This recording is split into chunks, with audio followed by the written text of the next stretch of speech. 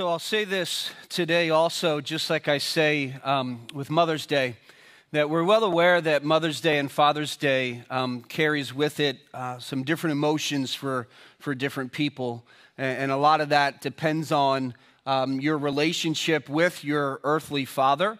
And a lot of it depends on if you still, have your earthly father living here on earth also. And so I know that a lot of it, there's a lot of different emotions that play a part. And I just want to encourage you this morning. The guy who was my youth pastor just a few years ago when I was in high school, he sends out a text message every Sunday morning to a group of pastors, and I'm lucky enough to be included in that. And this morning he sent out his text message, and he talked about something that I hope encourages you today. And that our Heavenly Father is not just a promise maker, but He's a promise keeper. And so regardless of whether or not you have a good relationship with your earthly father or not, our Heavenly Father is there and is just so faithful and so good and never lets us down and never leaves us and never forsakes us. And so regardless of what your experience is, I hope that just encourages you just to know that there's a faithful God who really does enjoy serving the purpose of our Heavenly Father. And so I hope that encourages you today. In regards to what we're going to talk about today, the Lord never ceases to amaze me on how He works everything out. And when we laid out the series for Philippians months ago, we broke down the book of Philippians, and okay, these verses on this day and these verses on that day and so on and so forth. So the verses that we're going to cover today was established months ago. And it just so happens that the verses we're going to look at today, verses 17 through 30 of chapter 2, talk about three men and the example of these three men that you and I can learn from. That you and I can look at their example, hopefully learn from their example, and be better off because of it. And so, guys, on Father's Day here, I'm glad that you're here. I really am glad that we had a good turnout in the first service and some people are watching online. If we look to these examples, if we learn from these examples, I think it's safe to say we're going to be in pretty good shape. Like we're going to be striving to be the men that God has called us to be. So even though we're talking about three men, I hope that every single one of us can learn from the examples of the guys that we're going to look at in this particular passage of Scripture. Now, it is true that Paul is writing this section of Philippians to inform the believers in Philippi that, hey, be on the lookout because I'm going to send you Timothy and Epaphroditus to come spend some time with you in the future. But I don't think that is the only reason why he shared what he shared. Because most of the time, that type of information is usually included at the end of a letter that he wrote to a particular church. Kind of like a, oh, by the way type thing. Oh, one more thing, and before I forget, Timothy and Epaphroditus are going to be coming your way shortly. So I don't think that is his reasoning for including it where he does in this particular letter to the church in Philippi. Because it's right smack in the middle of the letter, maybe so that it's not just an afterthought, but it's a teaching moment. It's an important teaching moment that, hey, let's pay attention to the example of these three guys so that we can put into practice some of those same things and we can benefit from their example. I really believe that is why Paul includes it where he does in this particular letter. Now, it's no secret, and we've talked about this a lot lately, but at the end of chapter 1 and beginning of chapter 2, Paul really makes a big emphasis on humility and the desire to be unified amongst the body of Christ. And we went through a whole list of things that should be found in our lives, and having the same mind and being full of accord and having the same love and making sure that we're not just concerned about our own interests, but we're going to be concerned about the interests of others, and we're going to count others more significant than ourselves. And all of these things are talked about in Philippians chapter 2. And then Paul gives us the greatest example possible to follow in the life of the Lord Jesus Christ, as Matt talked about 2 weeks ago. How even Jesus Christ, the Son of God, did not count equality with God a thing to be grasped. And so he was willing to humble himself, empty himself, and take on the form of a servant and be obedient to death, even death on the cross. And what an example we have to follow through Jesus Christ. And so all these things are being talked about. And so after he gives the example of Jesus, he then tells us to work out our salvation. And we talked about that last week, and how it's real important that we understand that Paul is not saying that we have to work and do a bunch of things to be saved, but because we're saved, there's things that we should be doing. That there's a lifestyle that we should be living. And so, yes, God is going to be the one working in and through us, but we are to be taking on the characteristics of Christ. And so Paul is talking about all of these different things, and he just talks about this example of Jesus. And this is where a lot of people find it very difficult.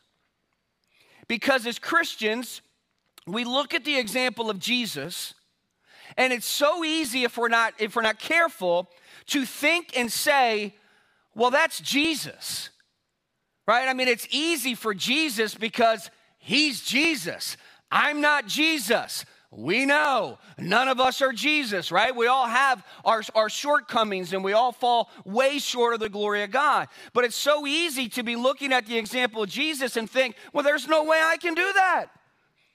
I mean, it is not possible for me to live the life like Jesus lived the life. So that's why I think Paul goes into, in this particular section of Scripture, to give examples. I'm not real crazy about this term, but I'm going to use it again, of the common man.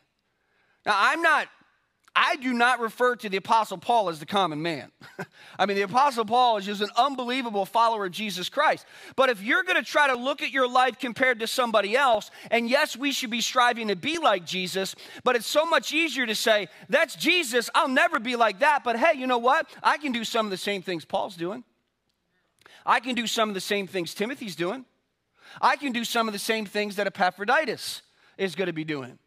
And so I think he uses the example of these three guys so that we're not just sitting back saying, you know what, there's no way that I can do this. This is so unrealistic. I mean, this is Jesus we're talking about, right? Jesus is perfect, and he's sacrificial, and he's selfless. And you know, Jesus doesn't struggle with the same things I struggle with.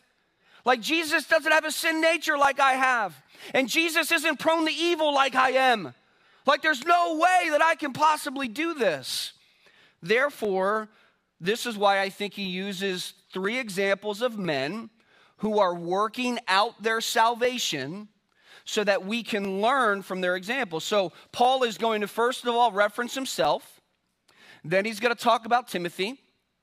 And then he's going to talk about Epaphroditus, who, moving forward in the message, we'll call him EPAP, all right? I do not want to say Epaphroditus every single time I make reference to him in this message. So he's going to be EPAP, all right?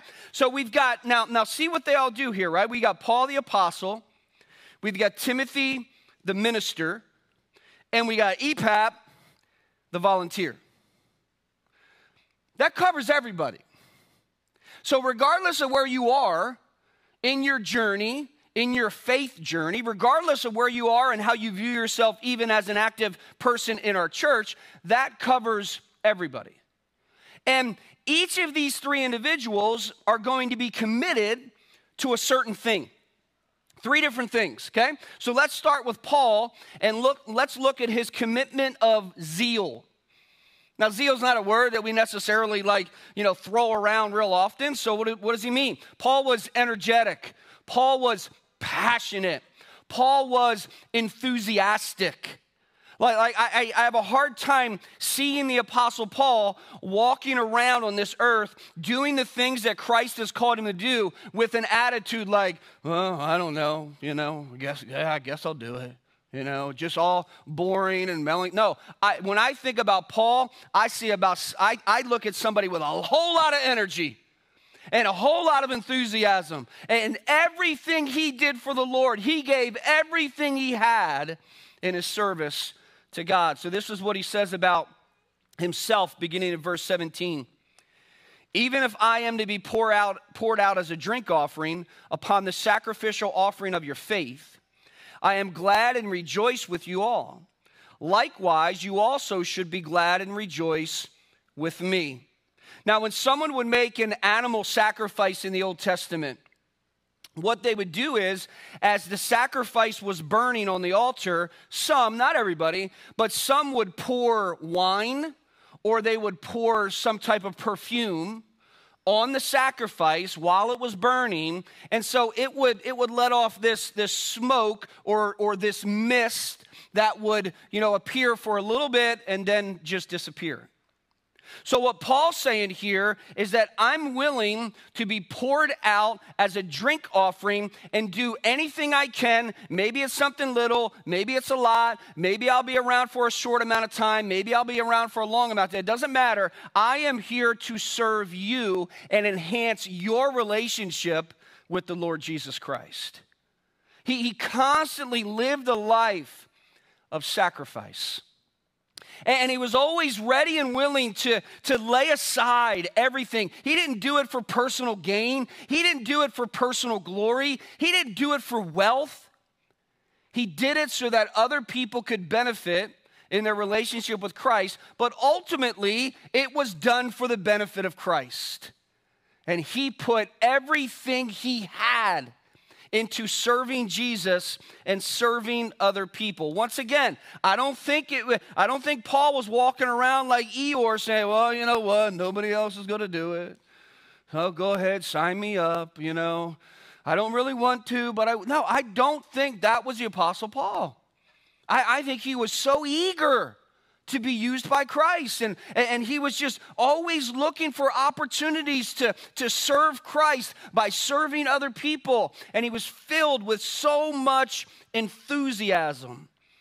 So guys, as we're leading our families, as we're loving our families, as we're serving our families are going to be better off when we're doing that with as much enthusiasm and energy and passion as we can.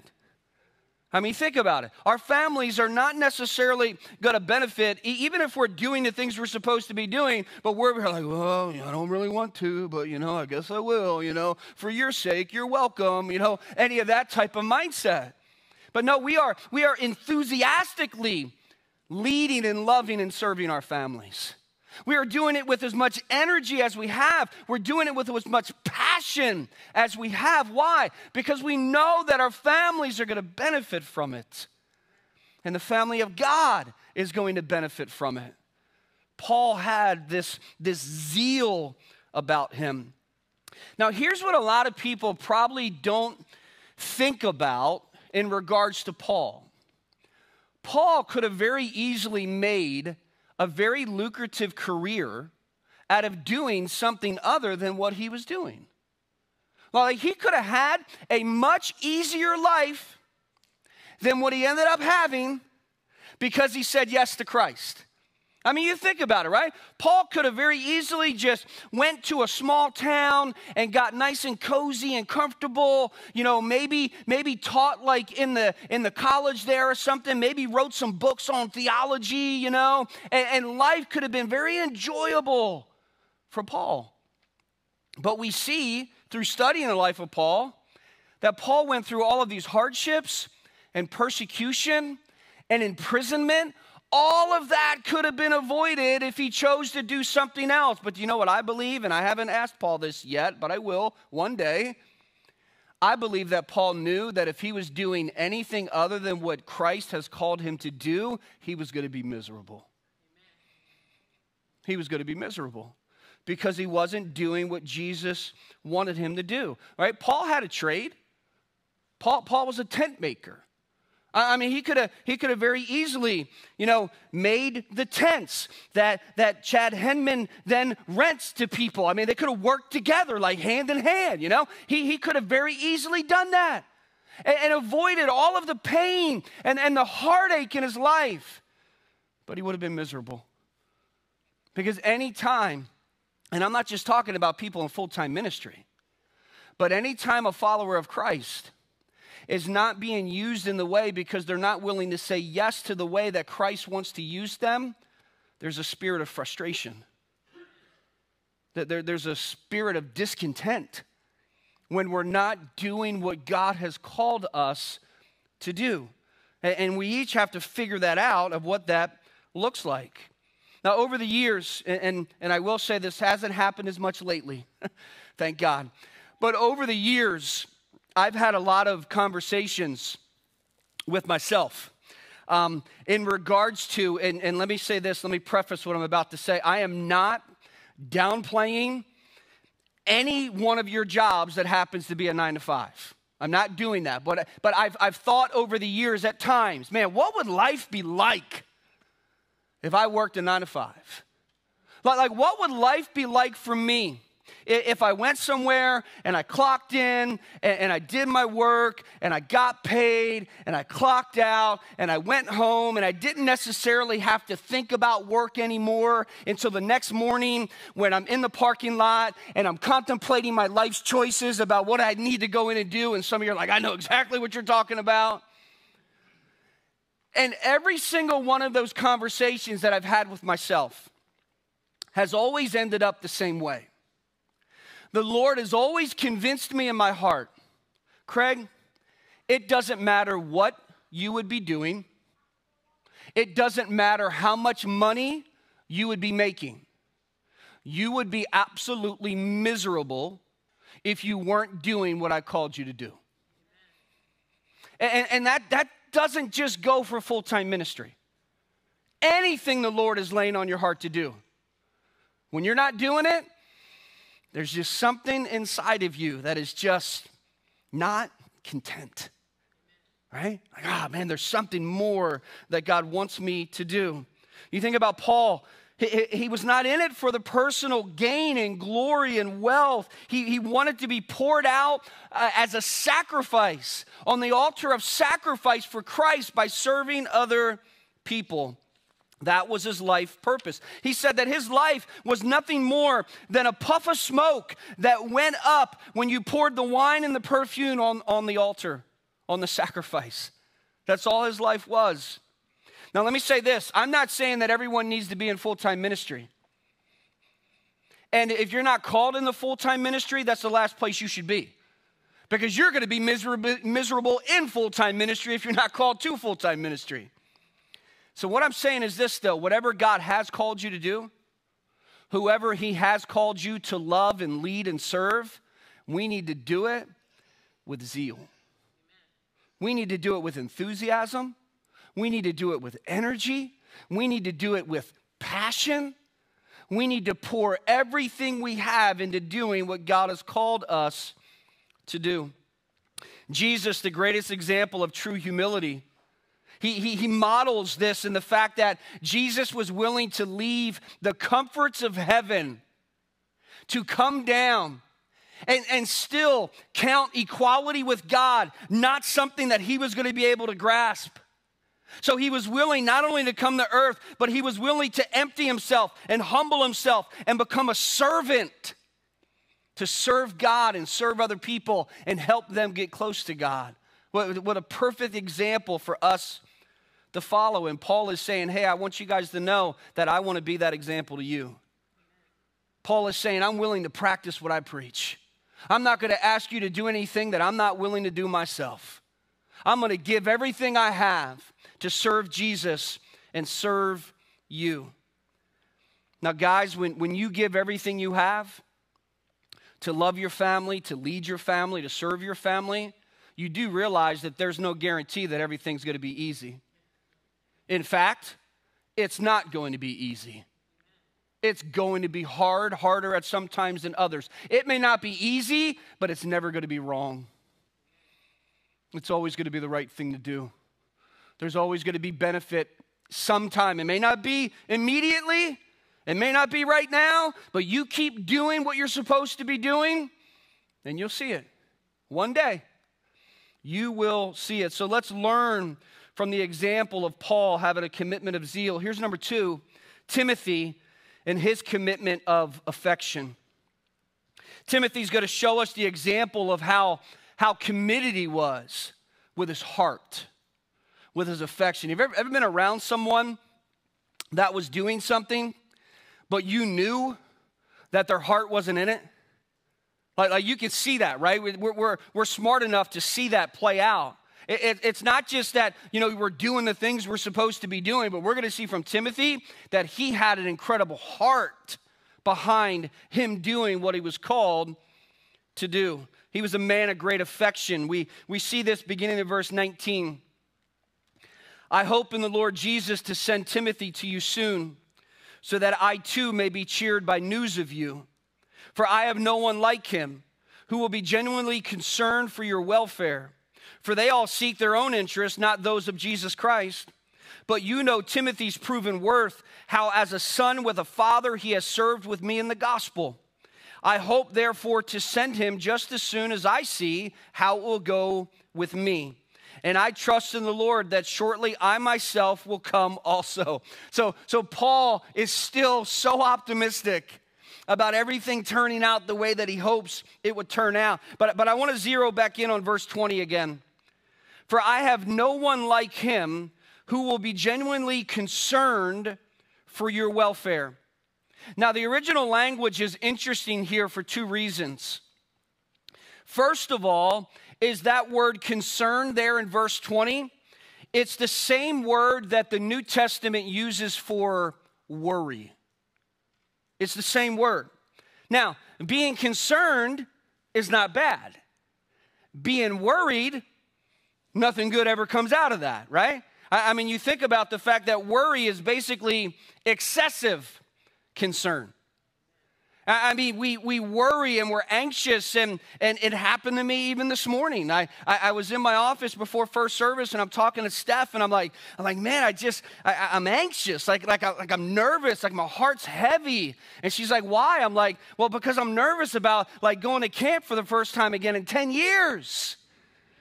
Like being around them, I just want everything to go good. I want everything to be right, and knowing exactly what I'm going to be preaching on today. But yet it didn't stop me from having this spirit of worry and anxiousness, knowing that my worry has never changed the outcome of anything, and it doesn't stop us from worrying.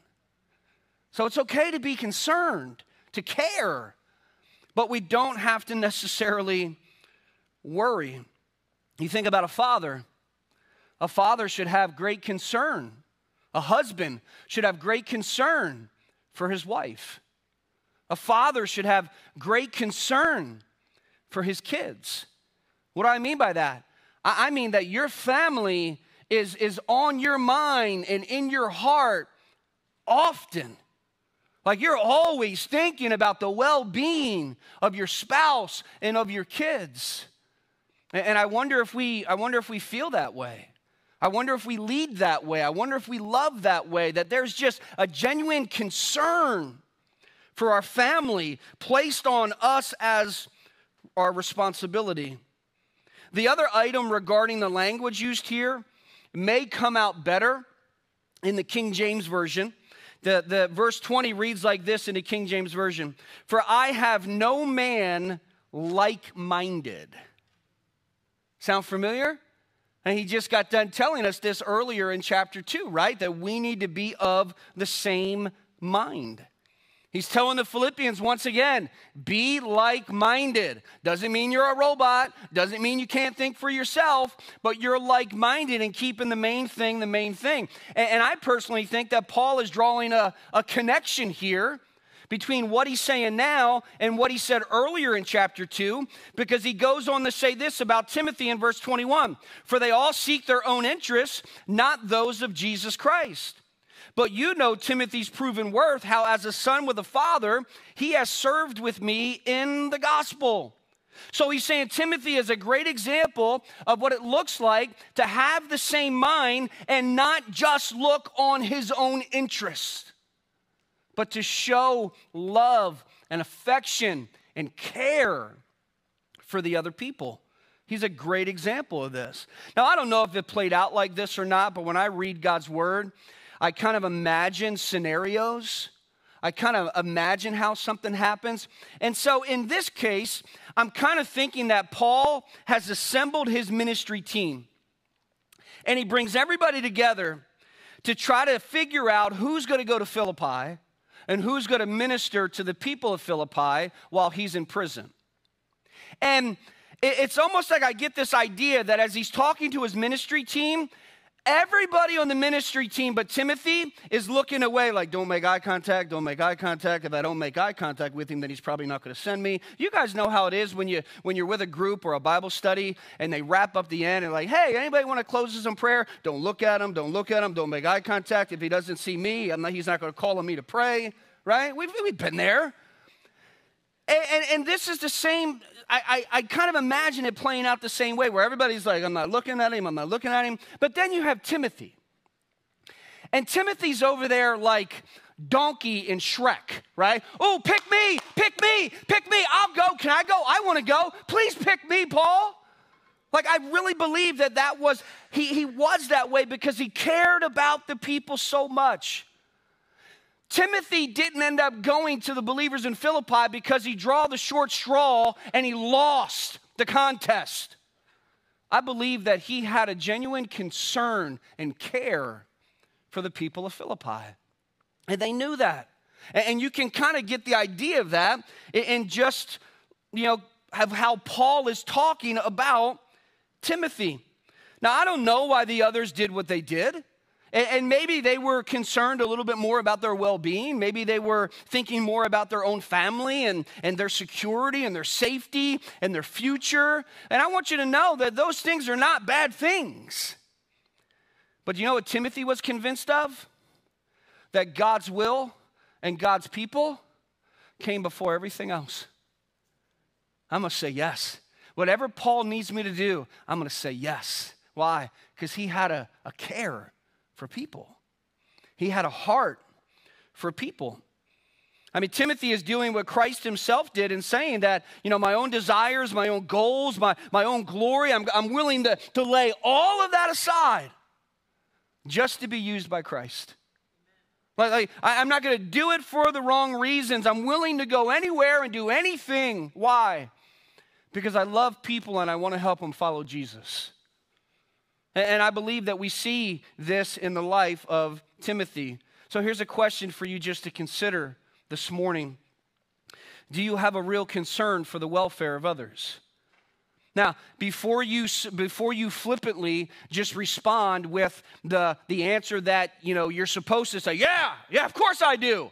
You better believe it. Yeah, and maybe you do, and I'm not saying you don't. But I think it's so easy for us to be so flippant and say, oh, yeah, absolutely. But when we really think about it and we really evaluate our life and the way we treat people and the way we love people and the way we serve people, do you truly have a deep concern for the well-being of other people? Do you have a real concern for your family? Well, of course I do. No. Think about it. Before just saying the right answer, make sure it's true. Do you have a care and concern for your family? Guys, do you have a care and concern for your wife? Do you have a care and concern for your kids? Kids, do you have a care and concern for your parents? Like, all of it works hand in hand here. And we learn this from the example of Timothy. It really makes the old adage true. People don't care what you know until they know that you care. It's so true.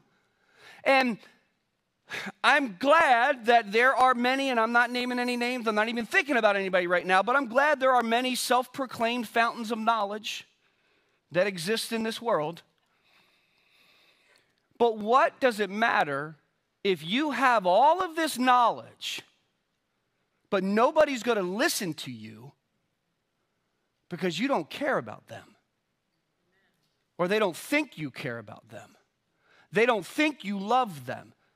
You can know everything there is to know about whatever you know about.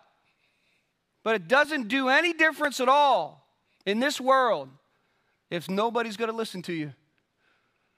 And I believe that people are more prone to listen to us when we know that we have a genuine care and affection from our heart about them, for them.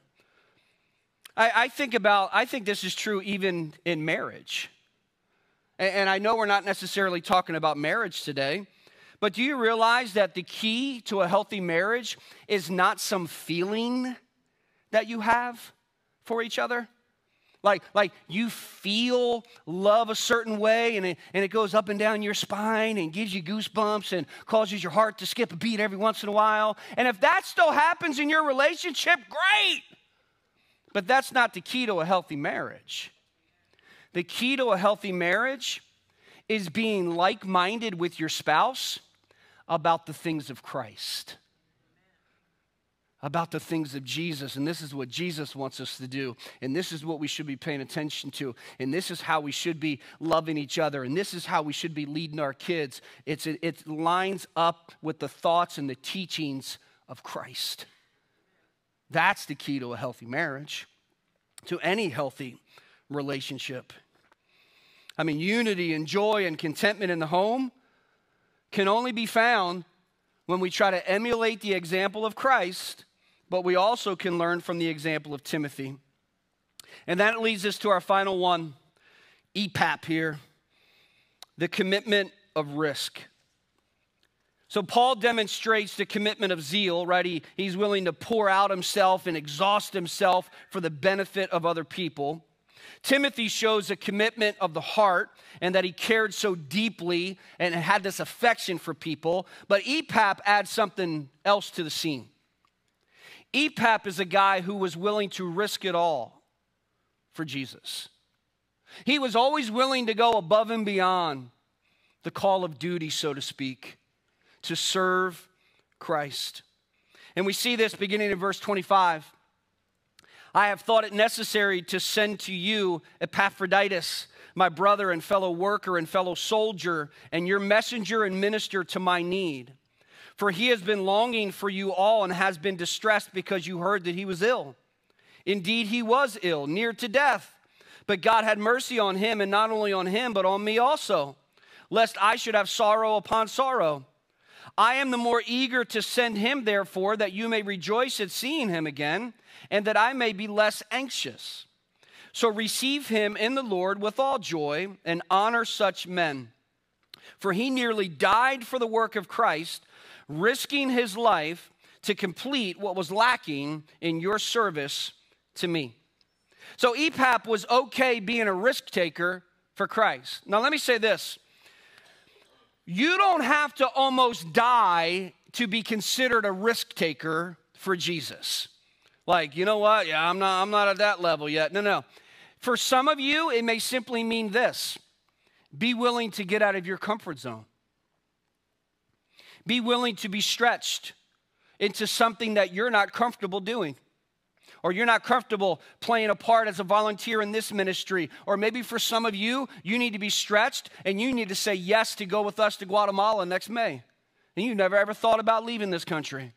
Whatever it is. That would all fall under the umbrella of being a risk taker.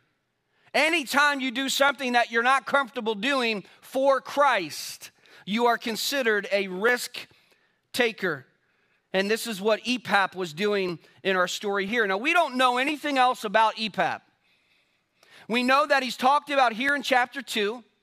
He's also talked about in Philippians chapter 4.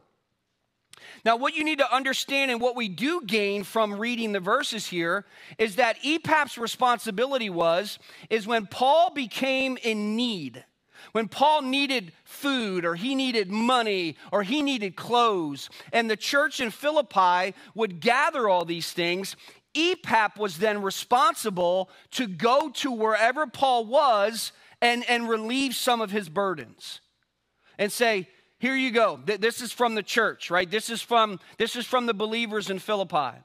And so we see that on one of these trips that EPAP makes to Paul, EPAP gets really sick. Now, we don't know what the cause was or how bad off he was, but Paul says he almost died.